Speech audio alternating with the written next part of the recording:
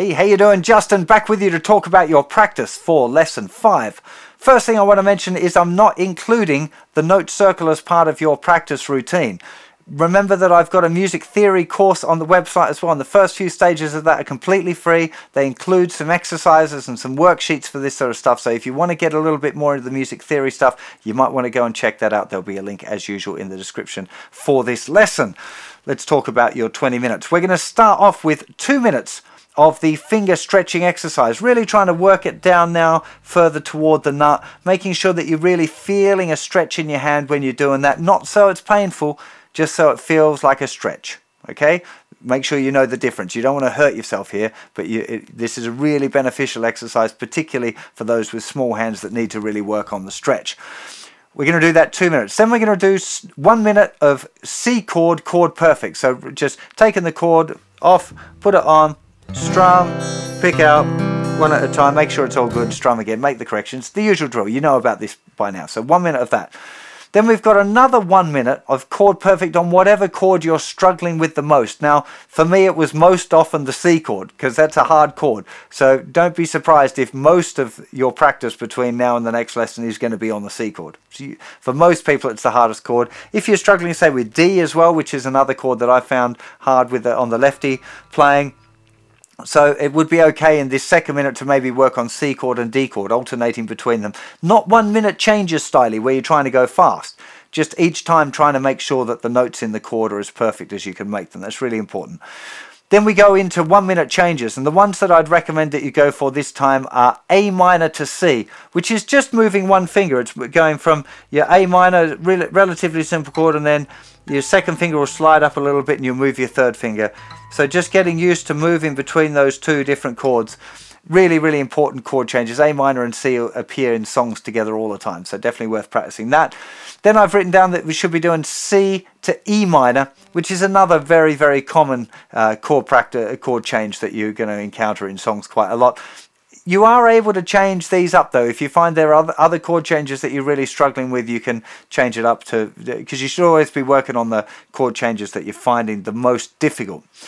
Then we've got 2 minutes on strumming. So working with a metronome, picking a strumming pattern and trying to keep it nice and consistent, possibly exploring variations every 4 or 8 bars if you want, but most importantly, working on it, feeling relaxed and playing it with the metronome and getting your synchronization with the metronome really strong. So your down strum and the down click on the metronome are happening at exactly the same time. That's really the big key thing you should be working on there.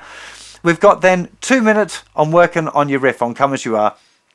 Like I said, we're not trying to nail that riff by the next lesson. It's an exercise, it's a riff, it's good fun. Hopefully you enjoy doing it. So just give it 2 minutes of trying your best to keep the notes nice and clear, working on your picking, making sure you're picking on one note at a time, the notes are working out right. Lots of things to think about and learn in that exercise. And then we're on to our 10 minutes of song practice. Loads of cool songs that you can work on now, so hopefully you'll enjoy my suggestions that I mentioned earlier as well. I think the ones that I worked on for my personal lefty practice were Eleanor Rigby, Get Lucky, and Black by Pearl Jam. Eleanor Rigby by the Beatles, of course, Get Lucky, Daft Punk featuring Nile Rodgers, of course, Black by Pearl Jam. All fantastic songs. Quite often you're going to find G chord and C chord with each other. So being that we haven't learnt the G chord yet, you might find some of the songs that you think, oh, this one's got a C chord in it, but you're going to find a G chord in it. Just wait. We're going to be tackling the G chord next lesson. So just this 1 week or two's worth of practice on these songs or any other ones that you've got that you're working on, and we'll be through.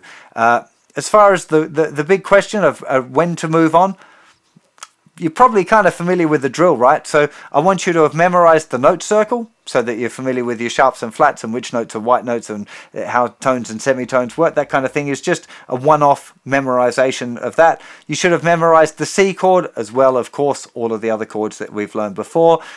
The 1 minute changes, but involving the C chord that we've talked about specifically, trying to get it over 30 changes in a minute, preferably a little higher if you can, but 30 would be a good minimum now at this point. The strumming, You should be confident at making your own strumming pattern up and practicing it with a metronome at a reasonable tempo, say between 80 and 100 beats per minute. Really trying to feel the down strum with the click. For some people, that's going to be really difficult. If that's you and you're really struggling with it, let me know in the comments and maybe I'll make another video just to focus on the strumming stuff, like a play along strumming video or something.